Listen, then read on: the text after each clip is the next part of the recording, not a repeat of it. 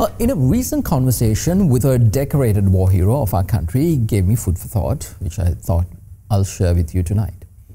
He told me, Mahieash, if there's an actor and a hard worker, tell me who will get the most recognition. The answer is obvious, isn't it? It's always the actor. This war hero then told me to apply that very lesson to the current situation in Sri Lanka. The hard workers of our society are now cornered by an army of buffoons led by many actors. Last year, those actors were masquerading as freedom fighters, misleading another set of jokers whose life story is being fooled. And today, they are meek, no sound from them, no heroic action like they used to show back then. After all, we did have a leader who didn't have the spine to act in that instance. Now, it does not seem to be the case. The truth of last year's so-called JVP-led protest is coming to light. We know how the United States, led by its current ambassador, Julie Chung, played the exact roles of protagonist and antagonist in the same breath to get Sri Lanka to the point that benefits her nation, using the economic crisis as a launchpad. We saw many movie actors, cricketers, artists and whatnot coming to gain more popularity through the economic struggle we were experiencing.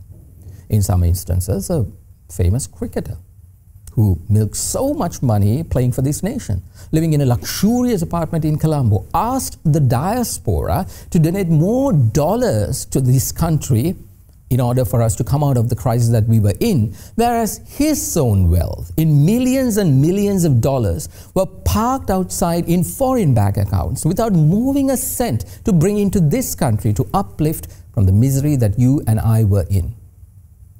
The United States is now courting us to get the upper hand, as Sri Lanka is strategically important to them.